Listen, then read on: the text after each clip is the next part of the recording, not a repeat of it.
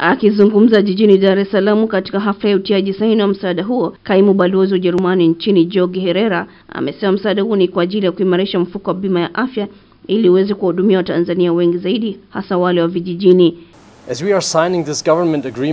Lengo la shirikisho la Jamhuri ya Ujerumani ni kuisaidia serikali ya Tanzania katika azma yake ya kuboresha utoaji wa huduma kwa wanachama wa mfuko wa bima ya afya ili kufikia lengo la kutoa huduma ya afya kwa wote.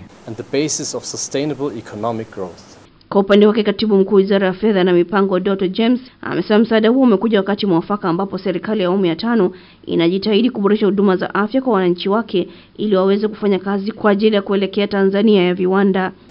Tehama ilikofika na mazingira tulionayo sasa hivi na dunia ya leo, ICT au teknolojia ya habari na mawasiliano haikwepeki.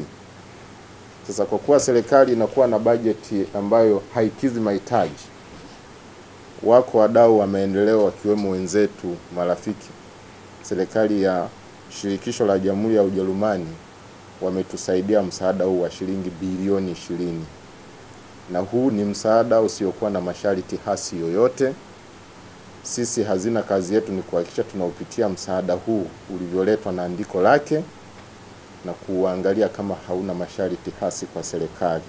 Serikali imeazimia kutoa huduma za afya kwa wote, na ili kufikia lengo hilo kuna mpango wa kuwa na mfuko mmoja wa bima ya afya utakaojulikana kama Single Health Insurance Fund, ambapo itakuwa ni lazima kila Mtanzania kujiunga. Serikali ya Ujerumani sio mara ya kwanza kuisaidia Tanzania, kwani imekuwa ikisaidia katika sekta za maji, nishati, uhifadhi wa maliasili, usimamizi wa fedha za umma pamoja na kuijengea uwezo wa ofisi ya taifa ya ukaguzi. Angela Matayo, Star TV, Dar es Salaam.